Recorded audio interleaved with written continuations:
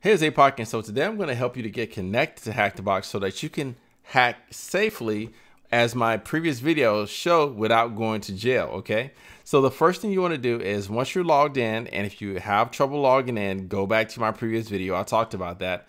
But on the left hand menu, click on Labs and then click Starting Point. These are ones that actually have PDF files and tutorials to show you how to do them. This is going to help you and I to build our base of knowledge. Once you do Starting Point, we're going to click on a very easy server called ArcType. Click on that server name. Give it just a second. I'm running this on a virtual machine, as you should. If you don't know how to set up your virtual machine, here's a link to that video to set up your virtual machine with Kali Linux, which we're using to hack. Now, once you're here, we can join the machine, but we need to connect. So in the top right hand corner, which is why I have my webcam positioned where it is, it shows that I'm not connected in red. It'll be green when you connect. So click on Connect to HackTheBox. Woo! All right, and then it says Machines, US Starting Point. We're gonna go ahead and click on Starting Point, Play Starting Point Machines, because that's where we're starting. All right, and then it says Options. We're gonna choose Open VPN.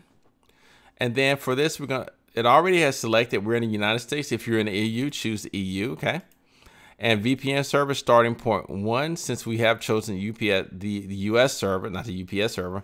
So if you're in EU, I'm sure the server is going to be different. I'm going to leave protocol UDP 1337. That's what they recommended, so I'm just going to go with it. And so you're going to click download the VPN. This is Firefox. Okay? Firefox will download it.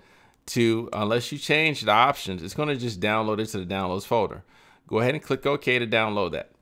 Now, once you've downloaded it, in the top right hand corner of Firefox right there, you can see my mouse just to the right of my webcam. Click on the download button, right click, and then open containing folder. Okay, so this is how we're going to get connected. So in the downloads folder, you can right click in the gray space or whatever color you have your background set up, but we're going to need to run this file. Okay, so, and it shows you right here, this is the command we're going to run. Open VPN path to whatever my file is. Okay, so on this machine, go back into it, right click, open containing folder. Didn't have to do it again, but that shows you how. And then you'll right click and select open terminal here. Once I open the terminal, I'm then going to always type ls because I want to see the name of the file again. So starting point, that's my username with the 1 because I already have this file downloaded. So here's my original right here. Okay, so I'm going to use my original. So I'm going to say open VPN and then starting point, Stenix, and then it did that because once again I have 2 files. I'll delete that one and then press enter.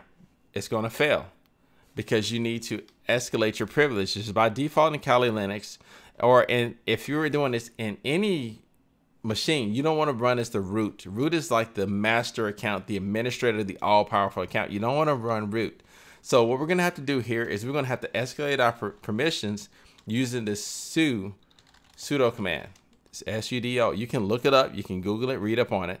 But for the purpose of this, I'm trying to teach you like quick and easy ways to just start playing with this stuff, and then you can kind of build that in later. But anytime that you have to run a command and requires advanced or requires like administrative privileges, you can do like sudo, escalate your privileges, and run a command. Kali Linux, the default password for Kali Linux is Kali. And you run that, and guess what? It completed successfully. You cannot close this window.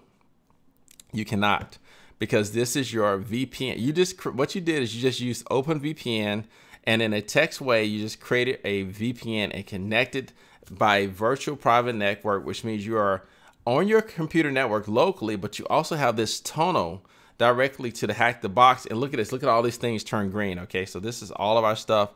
So I'm going to minimize this. Okay, we don't want to close that because you close it, you lose your connection to the network where your machines are. So I'm going to go back to labs and going to go to starting point again.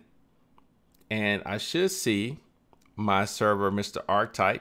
I can now get to it. So now that I'm connected, I want to go ahead, I'm going to join ArcType. So I'm going to click on ArcType. Arch, I don't know, ARCH, I don't know, you know. All right, it's saying offline. Now I have 2 connections, so I know I'm connected in the top right hand corner.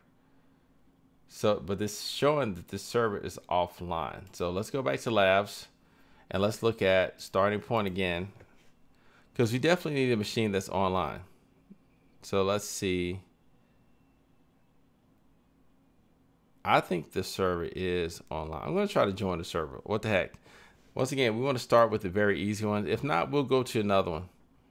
So I'll show you, click on this, click join live machine.